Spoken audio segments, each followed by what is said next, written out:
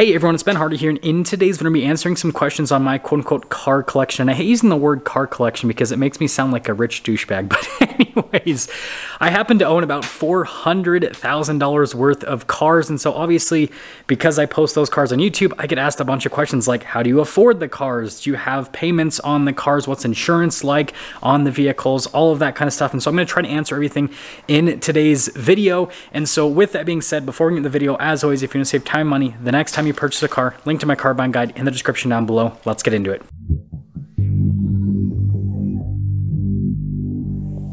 So the first car that I currently own is a 2022 Ford Mustang Shelby GT500. And well, if you can't tell by the giant carbon fiber wing there in the back, this one has the carbon fiber track pack. And so the original MSRP on this car was about $103,000. Now the next car is my wife's Land Rover Defender. And this one has a bunch of the cool off-road stuff like the tires. You guys can see it's got the snorkel, it's got the rack, it's got the lock boxes, and it's got the ladder there on the back that I have actually used, not because I was camping, but because I just wanted to use it. Now, original MSRP on this car was about $85,000, but I added the Explorer pack, which gives you stuff like the snorkel and all that. That was another like $5,000-ish. And so let's just say that the MSRP on this one's about $90,000. I realize I forgot to give the model year on this one, 2023 Defender, and it's an SE, I'm pretty sure, for the like packaging on it.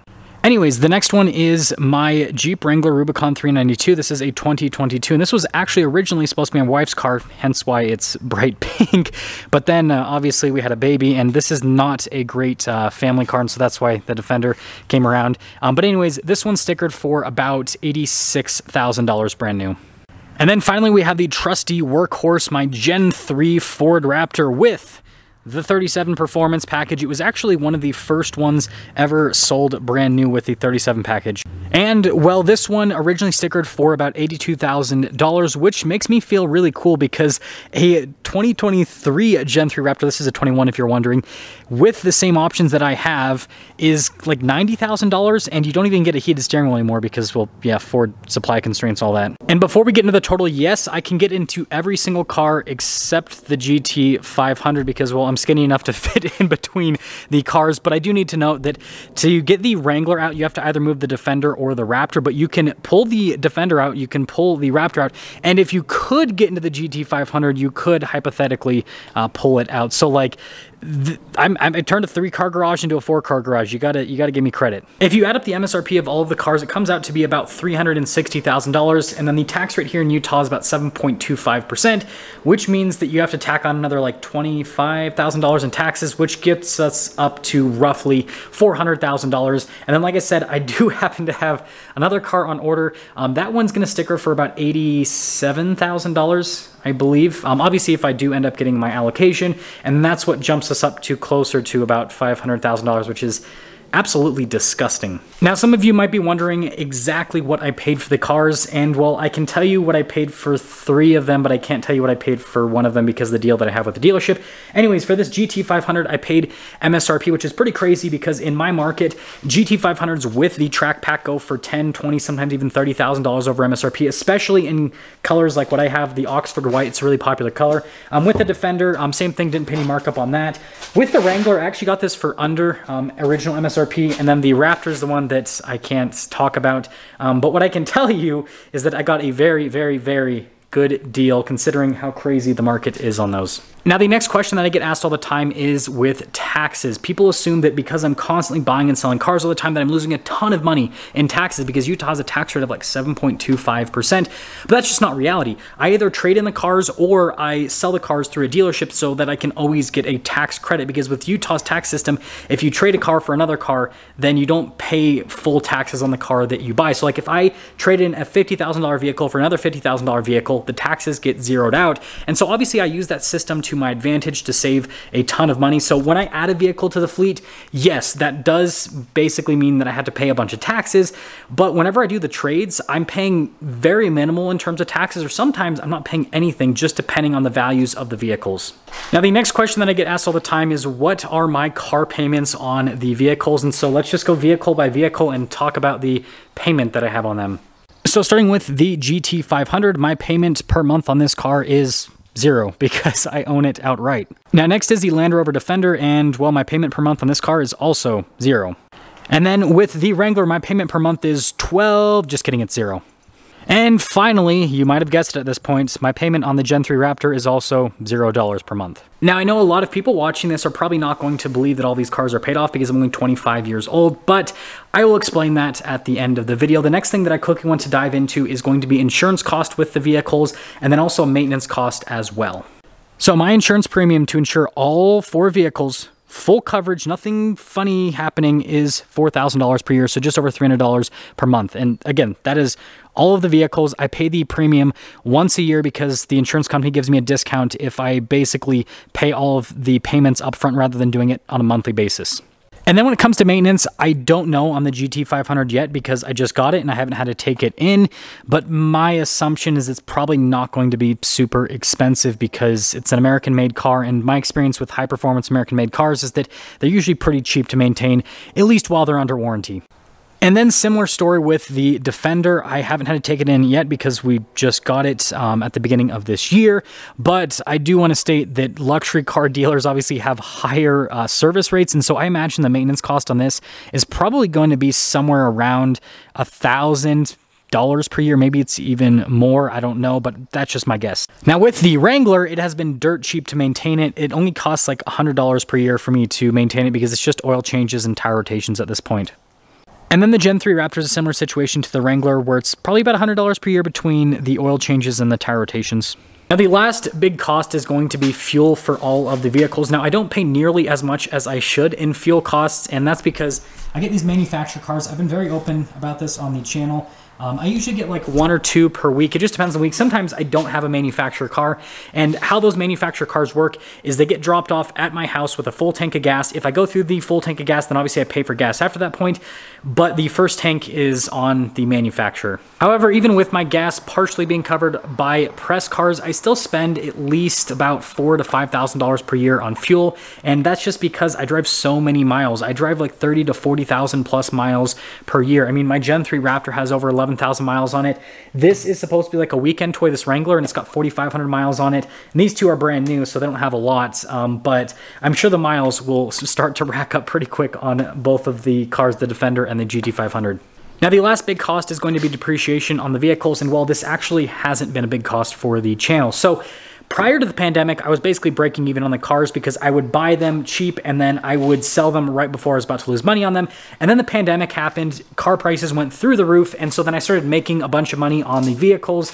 And now that the car market has stabilized and kind of more normalized, if that makes sense, I expect to go back to what I was doing prior to the pandemic, where I would basically just break even on the vehicles, which I feel like is a huge win for me as a business owner because I can buy these vehicles, make videos on these vehicles, and then the videos make money, and then I can sell the vehicle and not lose anything. And so then it's like, I don't know, I just see that as a win for me. I still go into every single car purchase with the expectation that I could lose 10 to 20% over my ownership experience, but that's just, it hasn't happened at all for the like 4 years that I've been doing this channel.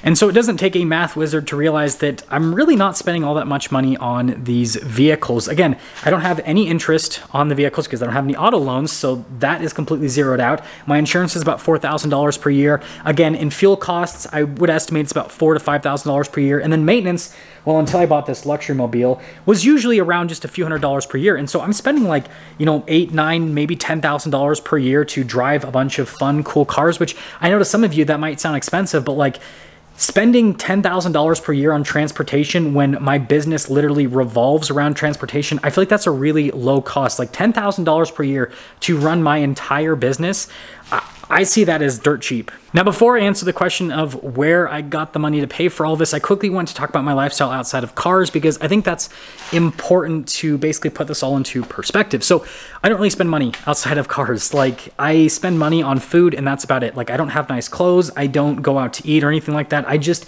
spend more money on food because I buy really like good healthy food, which is a little bit more expensive than like, I don't know, a bag of potato chips, for example.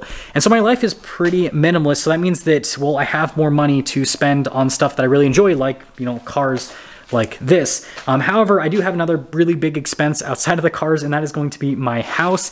So my mortgage payment plus utilities and everything comes out to be about $4,000 per month, which makes me a little bit sick because I remember when I didn't even make like half of that, and that wasn't like, that was just several years. It's crazy. It's crazy how fast time goes.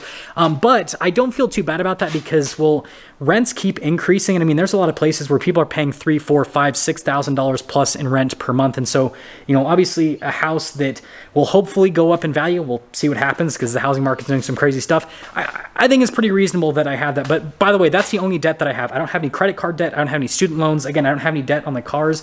And so the fact that I only have a mortgage, I feel like I'm doing pretty okay. So let's talk about where the money came from to pay for all of these vehicles. The first source is when I worked in sales. I averaged over 6 figures per year when I worked in sales for 3 years, and I was very smart with the money for the most part. I did make some dumb purchases, but they were relatively small. And so because I saved a bunch of that money, that allowed me to invest some of the money, and it obviously allowed me to have a savings account, which allowed me to take the risk of starting this YouTube channel. And this YouTube channel has been amazingly successful. This is something that I've downplayed for a very long time because the whole success thing just makes me feel uncomfortable, but the channel has done really well, and it's done really well for a number of reasons. First off, I work extremely hard. I have consistently posted a video every single day for years at this point. And right now, like on average for the main channel, I post like 3, sometimes 4 videos per day, and there's not a lot of channels that can say that they do anything near that, especially being a channel that is run by a singular person. I do all of my editing, I do all of the thumbnails, I do everything is me. And then on top of that, I have applied my minimalist mentality to this channel, which I feel like is pretty uncommon here on YouTube because everyone thinks that you have to spend a ton of money on a channel for it to be successful on YouTube, and that's just not reality. The only like reoccurring cost that I have on the channel is basically fuel. Now, I choose to spend money on different things because I think that those projects will lead to fun videos that might not necessarily be the most profitable, but I really enjoy them. But like the average video that I post on the channel where I'm just going out and reviewing a car, it just costs my time, it costs my effort, and it costs a little bit of gas if I happen to be driving one of my cars. If I'm driving one of these cars, well, it's whatever manufacturer that car is owned by that's paying for the fuel. And I think this is something that a lot of YouTubers should like, I don't know, think about, because you can make really good content without having to spend a ton of money, which means that you can make a business that is a lot more sound from a financial perspective, which means that you can make videos for a lot longer, and you can, in my opinion, make better content. Because like when I make videos at this point, I'm not making them because I feel like I have to make them. I'm making them because I want to make them. And so yes, an automotive YouTube channel with only 200,000 subscribers can do very well financially if you know how to run the YouTube business thing. I think there's this like myth out there that you have to have millions of subscribers to make a lot of money on YouTube, and that's just not reality. If you know what videos to make, when to post them, you know, how to arrange ads on those videos, how to attract certain audiences, like there's a lot that goes into it. But once you learn how the system works, like again, you can do really, really well. And so like, I don't know, if you guys want me to talk about this stuff more, I can, but I find it's less exciting than just making car reviews. So I'll probably continue to just focus on car reviews, but that is how much all of these cars cost me, you know, from, I guess, like an initial cost perspective, the taxes, the maintenance, all of that stuff. And that's how I have paid for the cars. Believe it or not, it is YouTube. Again, this channel has like almost 130 million views on it, and those views are very targeted to niche audiences, which means that, well, that 130 million views equals a lot more advertising dollars than people realize. And so yeah, see ya.